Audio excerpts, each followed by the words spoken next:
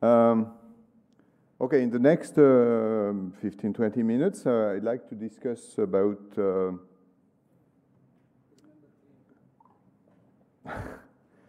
about the fact that there are patients with ARDS who may really benefit from invasive mechanical ventilation, which is not only a supportive therapy, but maybe a treatment. So, as you know, the treatment of patients with ARDS is really challenging, and I would say the most difficult part is really the management of spontaneous breathing, whether it's before intubation or after intubation. The baby lung is a nice explanation why mechanical ventilation has been so difficult. And as you probably are all familiar, the reasoning is quite simple. It's not that simple, but it could be explained simply, saying the lung in ARDS is made of a gasless compartment which is not ventilated, and one aerated compartment, which is the baby lung, and which is so small that it's very sensitive to injury. And in passive mechanical ventilation, it was shown that if you look at the distending pressure of the lung, so the driving pressure, this is the best prognostic indicator of the risk of death under mechanical ventilation, so probably the risk of ventilator-induced lung injury. So the question is, okay, so this small lung, high distending pressure, this is risky.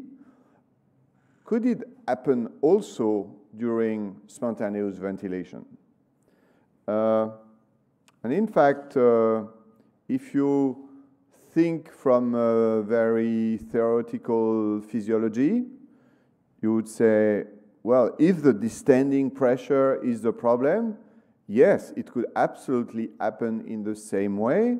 So this is a schematic drawing where you have the flow, the airway pressure in black and the alveolar pressure in red, the esophageal pressure, and the difference between airway and esophageal, which is called the transpulmonary pressure for the lung, PL.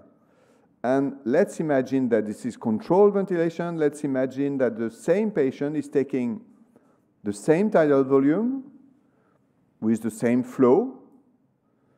The pressures will be very different because there will be no positive pressure at the mouth.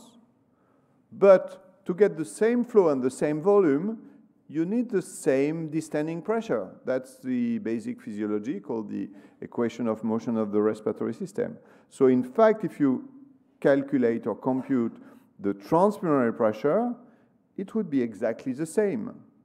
And you could make the same reasoning during partial assist, where there could be a little bit of airway pressure ventilation, maybe less negative pressure swings in the thorax, but the difference between the two, the transpulmonary pressure, will be the same. So at least from a theoretical standpoint, the same distending pressure can be applied by spontaneous breathing compared to controlled ventilation. Giacomo Bellani did a previous study where, by chance, he get recordings of airway pressure, esophageal pressure, and transpulmonary pressure for the same patients, both during pressure support and during controlled ventilation. So he could check from this data whether this theory saying you could have the same transpulmonary pressure for the same volume and flow, that could be the same during controlled ventilation or during partial ventilation. And he looked at different levels of pressure support. And of course, he compared the transpulmonary pressure during pressure support and during CMV. But of course, the volume are different, the flow are different. So he tried to keep the breath where, and this is this part of the slide, where the flow was approximately the same and the volume was approximately the same. And when you do that, you see that you have exactly the same transpiratory pressure swings during controlled ventilation or during spontaneous breathing. And spontaneous breathing is different level of pressure support, so different combination of airway pressure and spontaneous breathing. So at least this verify the basic physiology, so you could have exactly the same distending pressure. So if this is the major risk for injury, this could happen. In addition, there was an interesting observation, which is the fact that if you go from controlled ventilation, and the two values are the mean value and the maximum value for every condition, to high level of support, medium level of support, low level of support, for the same PEEP on the ventilator, well, the alveolar pressure becomes more and more negative, which makes sense, of course, because the distribution of pressure are different. So you could have the same risk of distension plus less PEEP or more negative alveolar pressure, which is potentially important because there is one very well-known phenomenon which is called negative pressure pulmonary edema. This was a nice review published in Chest, and which has been described in upper airway obstruction or clinical situation where patients make huge efforts and creating pulmonary edema. So this is mostly hydrostatic pulmonary edema, but you could well imagine in a situation where there is lung injury, on top of that you could add some negative pulmonary edema, worsening the total edema in the lung. So this possibility of worsening pulmonary edema with spontaneous ventilation has been very well demonstrated now in animals. This is a study from Takeshi Yoshida, who is now working in Toronto, where he had the same ventilation settings. This is passive ventilation, and you recognize the positive swings in esophageal pressure, and this is negative swings because the animals now are breathing spontaneously. And he showed, interestingly, that depending on the severity of lung injury, addition of spontaneous breathing could really worsen the situation. So this is a mild lung injury, and you see that spontaneous breathing is beneficial. So it's reopening some part of the lung, it's better distributing ventilation. But when lung injury is already present and severe, spontaneous ventilation clearly worsens the situation. In addition, and this makes things even more complicated, I told you from the beginning about the baby lung with the open part and the non-aerated part. Well, in fact, if you locally generate negative pressure because you're using your respiratory muscle, you may reopen this part. The baby lung is a functional lung. We know that from the studies in prone position. If we move the patient in the other side, the part which was non-aerated is now aerated. So locally, when the diaphragm is active, it may open and presumably open and close the non-dependent part of the lung. And this may create local injury, because this may be associated with what they describe as a Pendeluft, which is an internal redistribution of volume.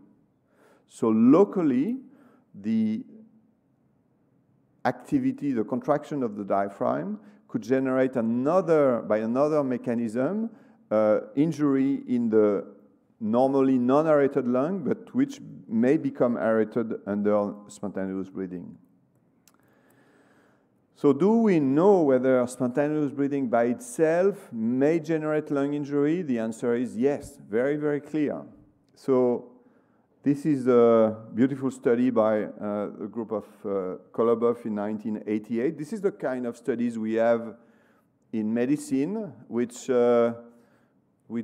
stay somewhere for decades. you know, like the Web and Tierney paper, like nobody takes care. And then 20 years later, people say, well, that was a very important study. And this was a study in animals where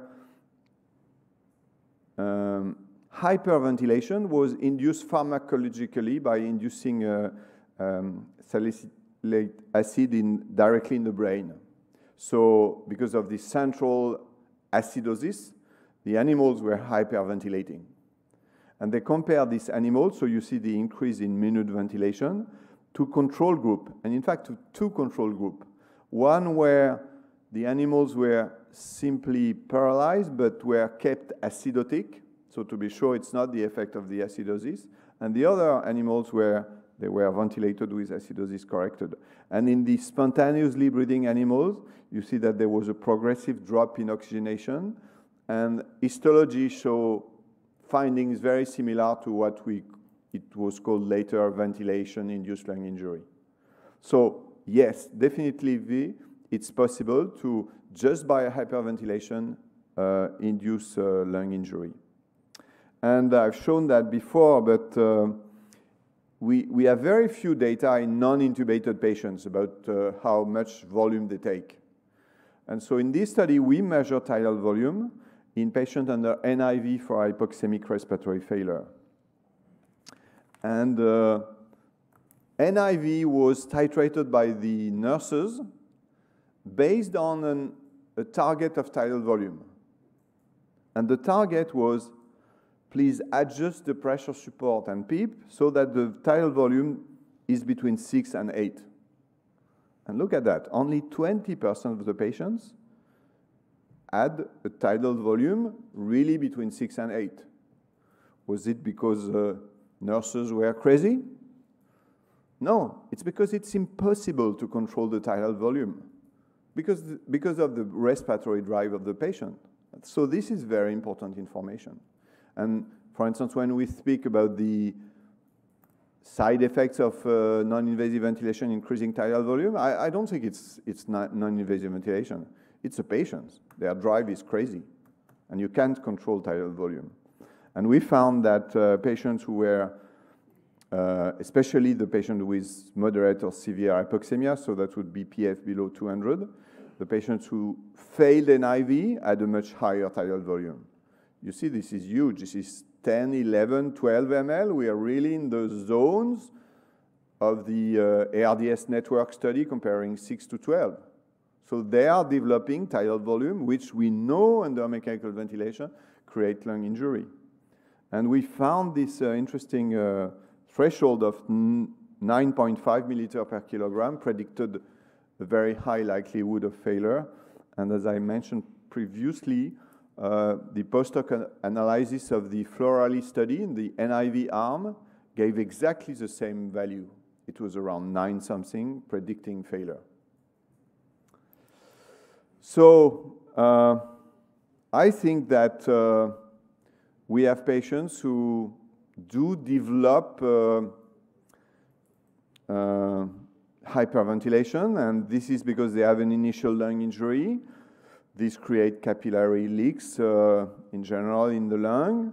This induces lung edema in the interstitium, in the alveoli. This, of course, worsens gas exchange, worsens mechanics. So two reasons for the drive to be increased. And the increase in drive increased the swings in esophageal pressure, increased transpulmonary pressure and tidal volume, may generate this Pendeluft effect, decrease alveolar pressure, and we think the patient, we call that self-inflicted lung injury. So we think this is not silly, this is silly. And I'm sure our chairman will be in agreement with me today on that. So there are situations where the patients put themselves at risk. And the best technique we know today to protect the lung is to deliver lung protective ventilation. And which means sedation, intubation, paralysis, and a very strict control of tidal volume. So In fact, this is all I have to say, unfortunately, because I cannot tell you which patients exactly, when to do it, when to decide, but I think we should be aware that this is likely. The data suggests that when the tidal volume under non-invasive ventilation, or maybe spontaneously, is close to 9 or above 9, the patient at very high risk. We discussed before that maybe there could be technique protective against that, like high flow therapy, like CO2 removal to control the drive, but I think it's too experimental today to propose it instead of intubation. And I do think, therefore, that mechanical ventilation is not only a support with a lot of complication. This is also a treatment. And there are patients where we need to apply this treatment. And I think if we were more convinced about that, we would probably better ventilate our patients also in the ICU, not only at the time of intubation, but recognize that lung protective ventilation is really a therapy. Thank you very much.